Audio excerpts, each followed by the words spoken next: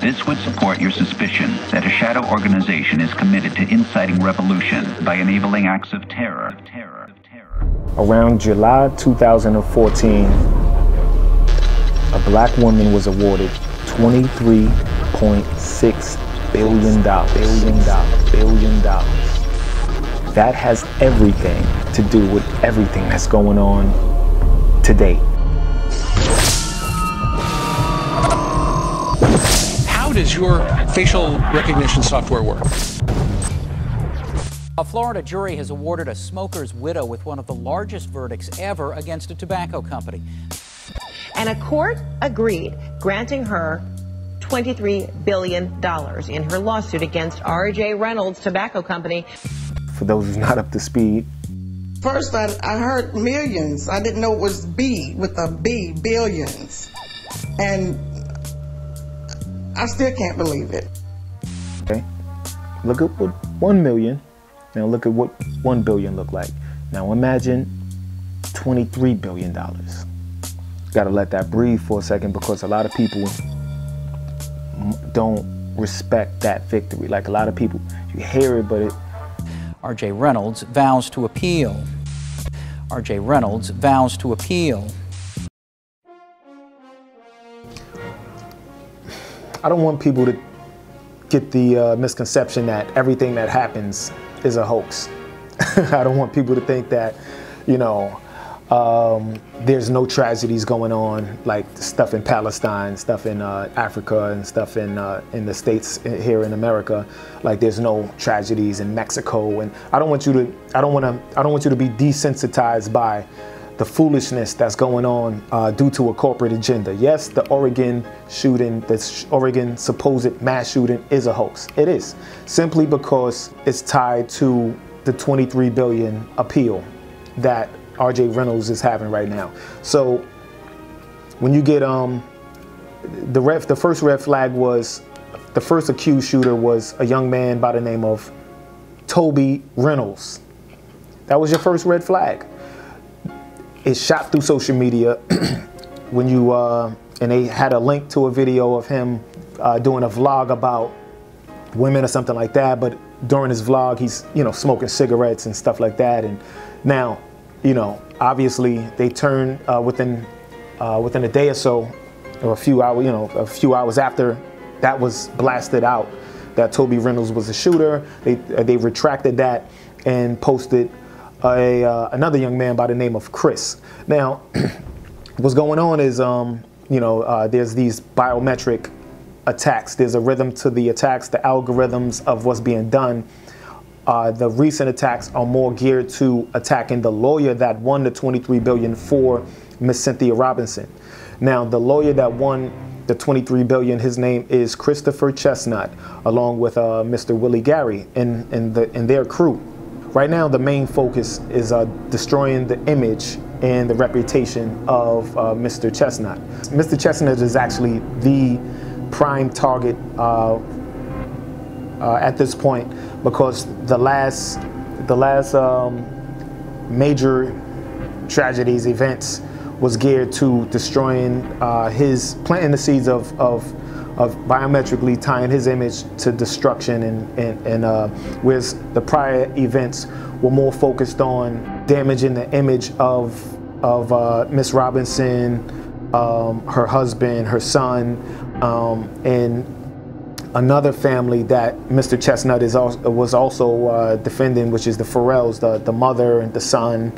And both of his cases, they're simultaneously being ripped into with these corporate attacks. The Oregon shooting is simply the white version of Charleston. And first they start with 13 dead, then they went to 10, then they went to 9. If you know anything about the numbers game that's played when you have a certain group involved, they play a number. It's always a numbers game. So things are codified, color coded, you know, and the algorithms of these the main marks or the main victims, their names are always tied within whatever event is going on. So again, after they pulled Toby Reynolds from being the main shooter. They retracted that. They brought up another guy by the name of Chris, who so happened to look like Chris Chestnut, who so happened to look like the lawyer. Now, from there, that's when you would consider that another red flag, you know, because biometrically, once you see they have the same name and they got the same look, and then if you know anything, if you go back and we look back at the Vester Flanagan, so happened that whole that mess and that hoax, you know, where they biometrically blamed another man for that tragedy, and he had to go on social media to claim his innocence, and but you know, other news people went with that story anyway and posted his image anyway. So now with this event, pretty much the same thing is happening. And right before this event, they had the other biometric attack. They used James Blake, the tennis player, where he was accused of being a criminal because he looked like somebody that didn't commit a crime, and he was arrested by somebody that looked like him. So biometrically, they was just joking around with you. They just playing games at this point just to tease you and taunt you into the toys that they do have. Now, let's just to gear towards this Oregon thing and how they kind of compressed the entire Summer Madness into one event that this was going to be like, oh, look how we summed it up. This is how, you know, they went from black to white to black to black to black to white, you know. So they went, you know, you go from the breaking news of this tragedy and, you know, and the victims, right? Then they break to this hurricane and how North Carolina is in a state of emergency, which is another flag. And this hurricane, how they tie this hurricane to Hurricane Sandy, and then they pull in the Sandy Hook event, and then they bring in this, the Newtown families, right? So all of these have to be flags when you have an event like this, because you're bringing in, you're validating one lie with another lie and another lie, you know. So the UCC, you know, the college. This is a college shooting. This is not 5-year-old children. These are college students. These are adults. So, and you're in a town that is a open carry town. You're in a concealed carry town. You're in a gun town. You're in a gun state. So now, immediately, you know, of course, they said, you know, that they went up to the president and everybody, you know, they automatically, it's a gun. They said it's a gun issue in America. That was immediately.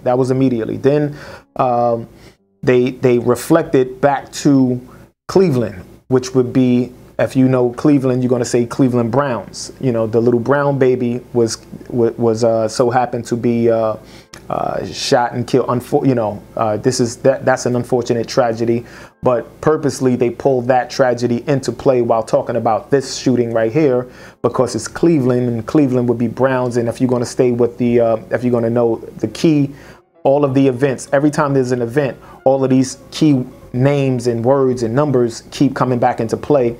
Now, as they flash from that baby, then they pull back to this Oregon supposed shooter, Chris, who wrote a hate-filled note, you know, about how he hate life and hate this, and, you know, how he's isolated, all, you know, the regular rant on paper that they so happen to always find. He's killed or dies at the scene, or dies, the usual shit, you know.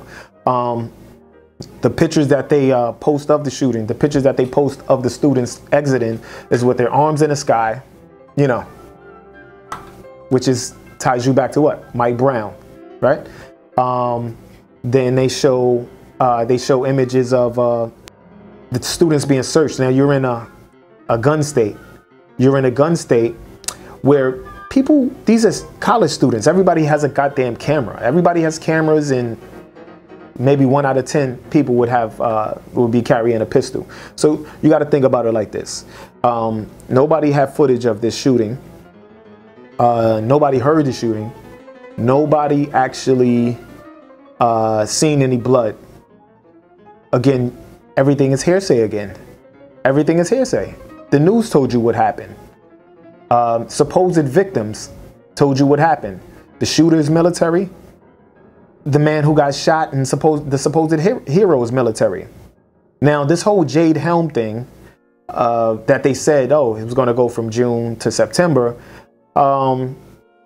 That Jade Helm thing, esoterically, come to find out, the Jade Helm events was tied to Mr. Chestnut. Jade is an esoteric metaphor for chestnut. Moon is also an esoteric metaphor for chestnut. So in turn, you get the dark side of the moon, and we can get into that. Then you get this whole Jade Helm with you're steering all of these events. Now, helm is to steer. So you're steering all of these tragedies and events back to Mr. Chestnut.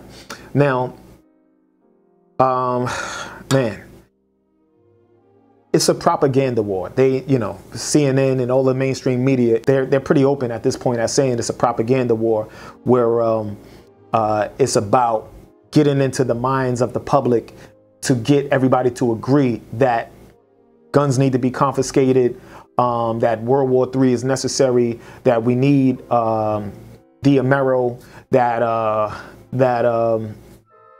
23 billion should be retracted from Miss Cynthia Robinson, and how 9/11 and the Taliban, they're bringing back the Taliban and all. Come on, man, come on. You got to see that the rhythm of this crap is all crammed into this one event that was supposed to be able to be like, haha, I told you we need to take all of their guns, which is, you know, which is unfortunate comedy that is not too funny at this point.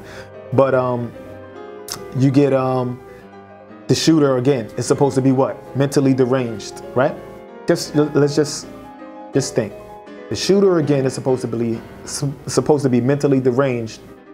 Yet all of the ATF and all the police and everybody saying like this was a well thought out plan by a mentally deranged man.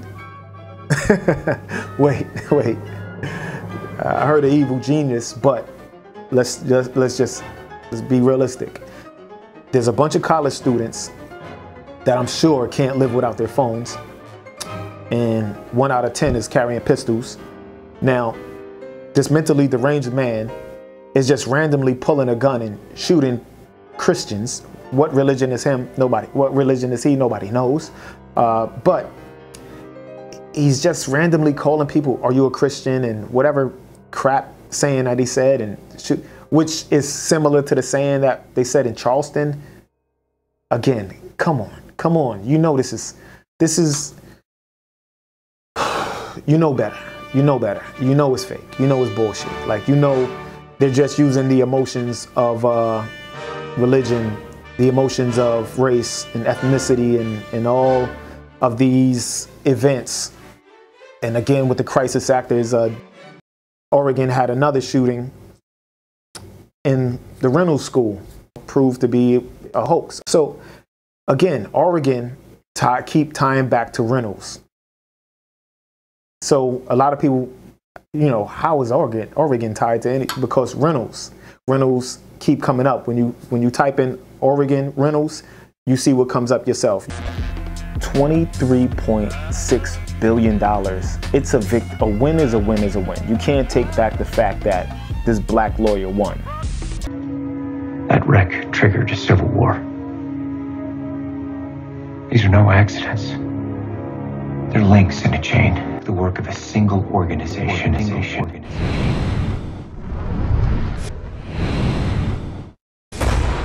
The games begin.